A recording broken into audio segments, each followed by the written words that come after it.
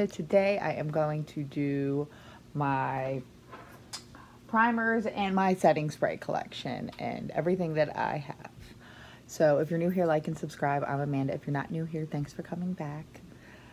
So first I'm going to do my little samples. And I have the Time Balm. And it is okay. It's not my favorite. And don't feel like it actually gives me a flawless face like it said it would, but I like the Professional better. So I would not buy it. Next is the Kisame Pure Vitamin C Primer. I liked it.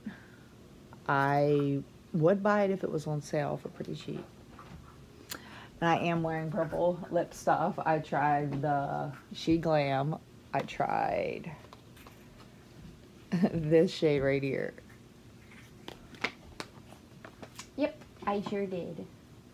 Okay, next, primers. I got the Touch and Soul No Pore Blend Primer. I really, really like it.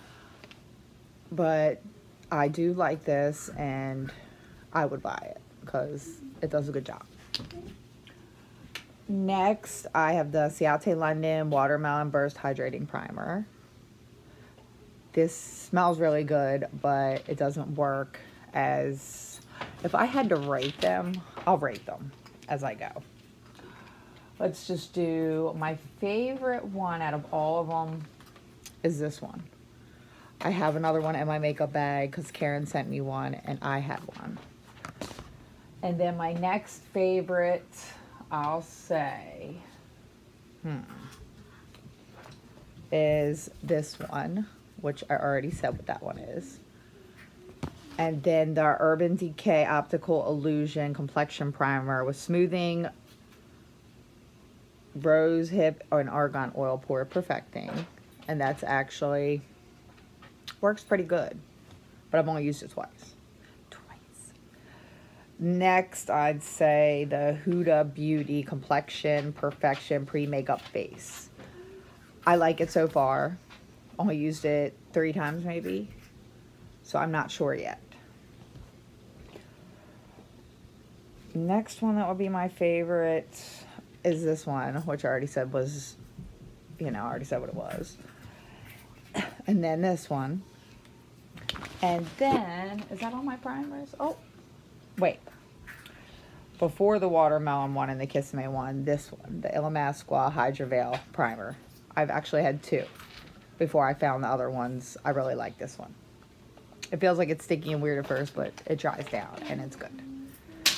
This one's next, and I had gotten rid of the, what's the company called? First Aid Beauty Primer. I didn't like it. I'm going to give it to my mom. This one, I'm not sure if it had anything to do with my breakout, but during my breakout, I was using this, so I haven't used it anymore, and I'm not that big on the glow it gives me because it's not summer anymore. But it's the Dr. Brandt's Pore No More Luminizing Primer. And the noise in the background is Callie playing with coins because I don't know why. She was watching Teen Titans before this. Okay. So now, let's see. Setting sprays from favorites to least.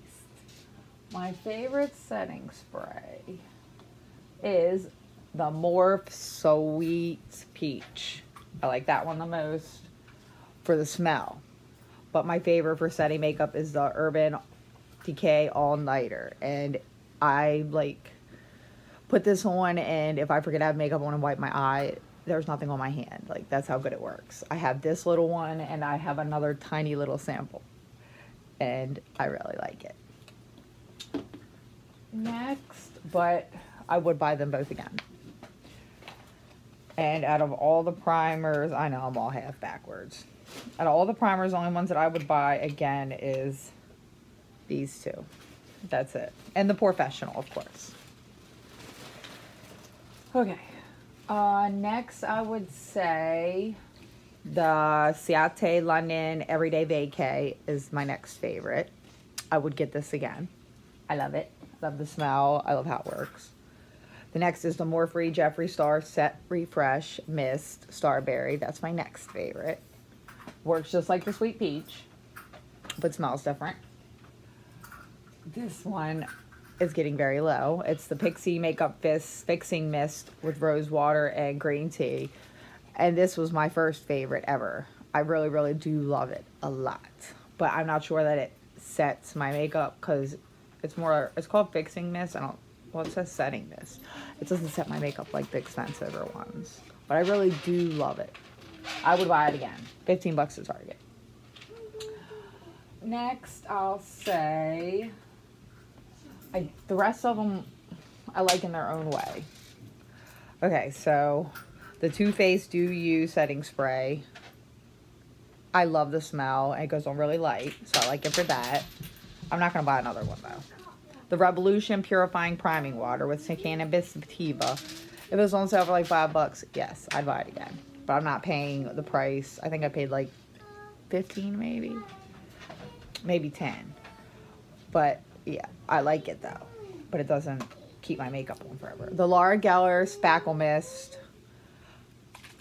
I didn't like the after smell of it. I don't know how to explain that. I thought it smelled mildewy. But I learned to like it. And I've got through the bottle. And I'm actually going to miss it because I'm using it now.